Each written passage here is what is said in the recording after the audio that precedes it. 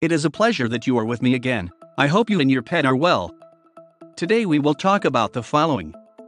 If a dog is lost, can it find its way home? Let's start. There are many amazing and heartwarming stories about how certain dogs can find their way back home after getting lost on a trip or straying too far from where they live. But the question is, how do they do it? Do dogs have a good sense of direction like some people? Do they navigate by looking at the stars like sailors of the past, or do they have a well-developed internal compass? Are they in tune with the magnetic fields of the earth?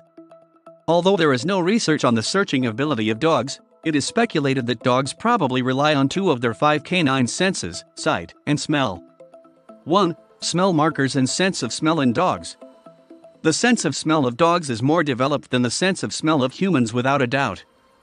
Dogs have more olfactory neurons than humans, between 220 and 2 billion, compared to a measly 12 to 40 million that we humans have.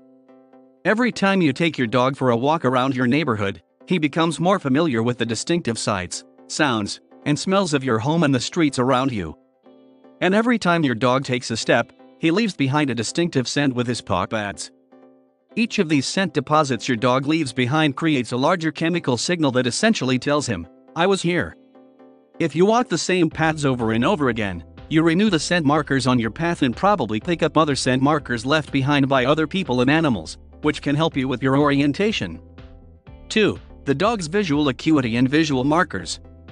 In your constant walks, you may have noticed that your dog does not walk with his nose to the ground all the time. While there are a ton of delicious scents for his sensitive nose to pick up on his way, he can also be looking around, visually orienting himself. This helps dogs create a mental map of their visual environment. Research on wolves has indicated that they use visual landmarks so you can guide your way through their territory. Researchers have also discovered that some wolves have taken shortcuts to get from one point to another. Although a dog's visual acuity is 3 to 4 times worse than that of humans, they can still recognize and remember visual cues that they may find significant.